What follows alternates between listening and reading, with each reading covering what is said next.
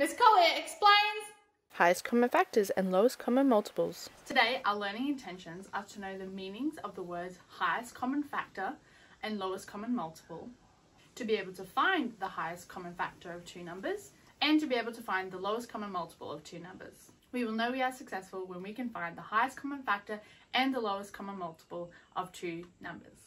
Let's look at the highest common factor and the lowest common multiple. People use highest common factors when calculating equivalent application rates. Some examples of these are pool owners when they simplify a manufacturer's chlorine application rate, farmers when they have to calculate equivalent fertilizer rates, nurses and chemists when they are figuring out equivalent medication rates. So anytime we're using rates, we could be using highest common factors.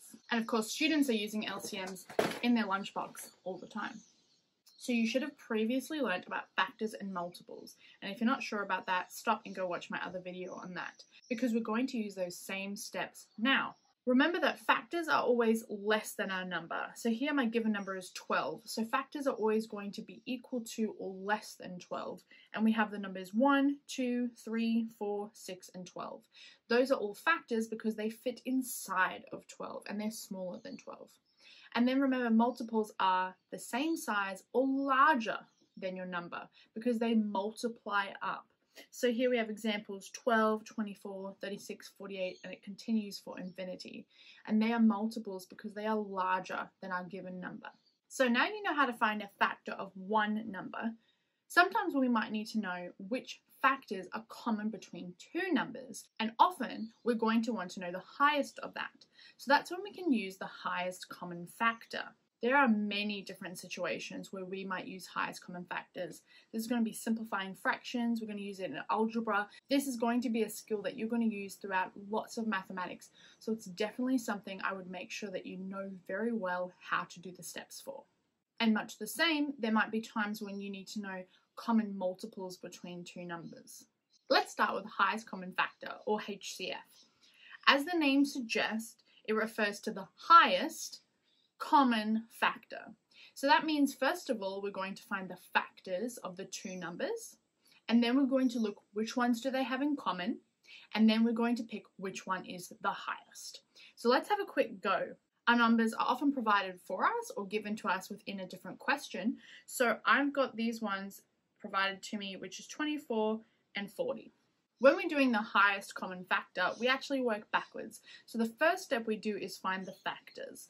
So remember, we think of what are the numbers that multiply together to make these numbers. Now I'm going to go semi-quickly, and if you're not sure of this process, again, go back to the factors and multiple video and really practice finding your factors and multiples. So I'm just going to show you quickly how to do it.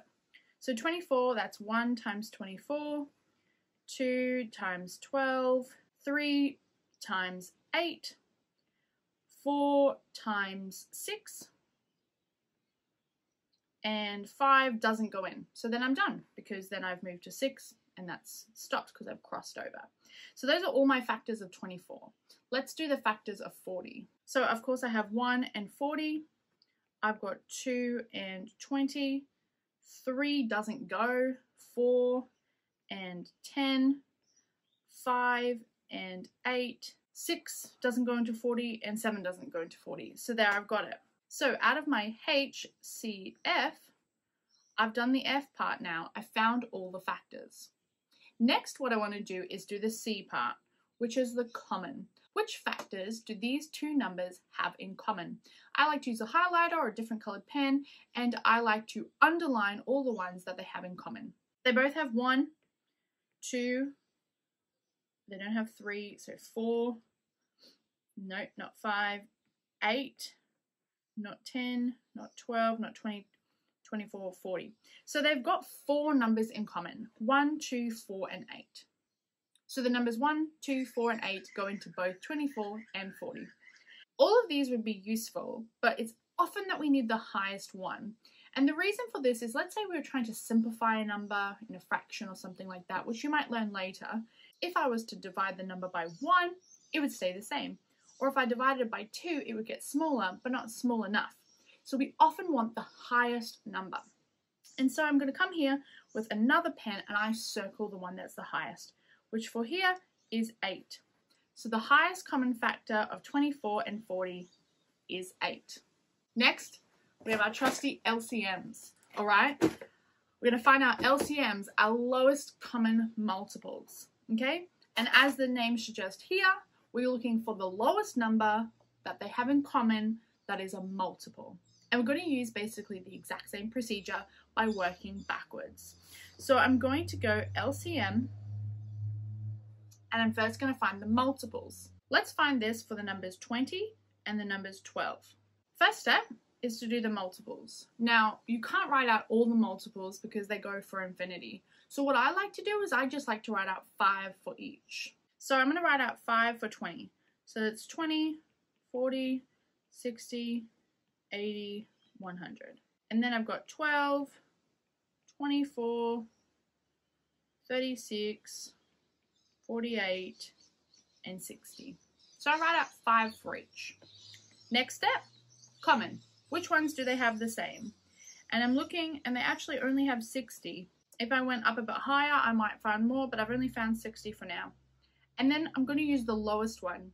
Obviously, I can't use the highest one because the numbers go for infinity, so there is no highest one. So I'm going to use the lowest, which here is 60, and I'm going to circle that. Equals 60. If you've written out 5 for each number and there's none in common, then I like to take the smaller number and I like to keep writing them out until I reach past this high number. So if I've gone 60, and let's pretend 60 didn't line up, I'd say, okay, 72, still haven't gotten past 100. Then I'd say 84, still haven't gone past 100. And then 96, still haven't gone past 100. And then, 108, I think? Now I've gone past 100. So then what I like to do, okay, pretend there's no 60. Okay, I write a couple more. So 120, and then I'd write 132, you know, just a couple more, 144. And then once I've done that, then I do the same. Then I swap to the 20 and I write until I've gone past 144. So then I go 120, and then I go, bam, there's one. There's one that they have in common. All right, so if you've done 5 for each and you still haven't found one, just add a little bit to each side until you finally find one. Let's have a go at finding the highest common factors. Find the highest common factors of 36 and 48. So I like to write 36 and 48.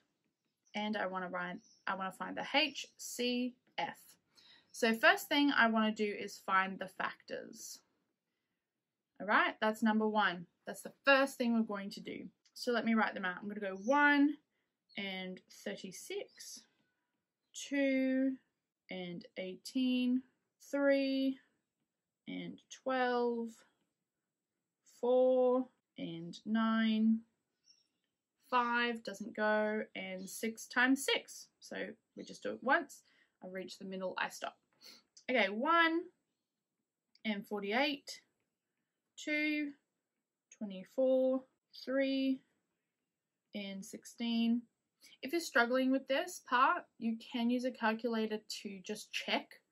Okay, you can't type into your calculator find the factors, but you can check. 48 divided by 3, does it work? No. Or yes, it does, 16. 48 divided by 4, does that work? Yes, that's 12. Okay, but try and do as much of it as you can in your brain because you will need to have this skill that you can just use. 5 doesn't go, and 6, oh yeah, 6 times 8, 7 doesn't go. So there, I'm done. So step 1, find the factors, done. Step 2, what do they have in common? Okay, that's the second thing. Okay, so they've got 1 in common, 2, 3, 4, 6, 12. What is the highest? All right, that comes third. What's the highest? That's 12. There we go. Now my question is written as a sentence, so I'm going to write my answer as a sentence. The highest common factor of 36 and 48 is 12. You have a go at finding the highest common factor of 30 and 48. Let's check your answers. I'm going to fly through this quickly. 30 and 48. The factors of 30 are 1 and 30, 2 and 15, 3 and 10, 5 and 6. The factors of 48 are 1 and 48, 2 and 24, 3 and 16, 4 and 12, 6 and 8. Okay, so I've done the factors. Now I want to find the ones that are in common. 1, 2, 3, 6. That's it. And the highest one is a 6. So I'll write it. The highest common factor of 30 and 48 is 6. Alright, let's have a go at finding the LCMs. Found them. Okay, A. Step 1. M. Write them out. So 5, I'm going to go 5, 10, 15, 20, 25. Okay? And then we're going to go 11. 11, 22, 33, 44, 55. Now I'm going to look for the ones that are common. I don't have any. This is a perfect example for me to show you what we can do next. So remember, we're going to go for our smallest number. And I'm going to go up until I reach past 55. 30, 35, 40, 45. None of these are matching. Remember, I'm checking if they're matching. 50, 55. Bam! I hit a match. There we go. 55 and 55. They match. So now I can stop. And the reason I can stop is because I'm looking for the lowest common one. So as soon as I find one, there's not going to be one lower because I can check. Nothing else is lower. So there, I found it. So the lowest common multiple of 5 and 11 is 55. B, I have 6 and I have 10. So remember, I write out 5 of them. 6, 12, 18, 24, 30. 10, 20, 30, 40, 50. Now you probably already spotted it. I've got a common there already. I've got 30 as my common. It is the lowest. So the lowest common multiple of 6 and 10 is 30. You have a go at try finding some LCMs. Oh, I'm sorry. Let's check our answers, shall we? So A, 4 and 7. So we've got 4, 8, 12, 16, 20. If you struggle with counting, you should practice that a bit if you're counting up in your numbers. 7, 14, 21, 28, 35. None. So I'm going to have to go up with my 4s. 24, still none. 28, there we go, hit it. 28. So the LCM of 4 and 7 is 28. And B, 9 and 15. These ones a bit harder. Okay, 9, 18, 27, 36, 45. 15. 15, 30, 45, 60, 75. There we go. I got it. 45. So the LCM of 9 and 15 is 45. So I hope now you can find the highest common factor of two numbers and the LCM of two numbers.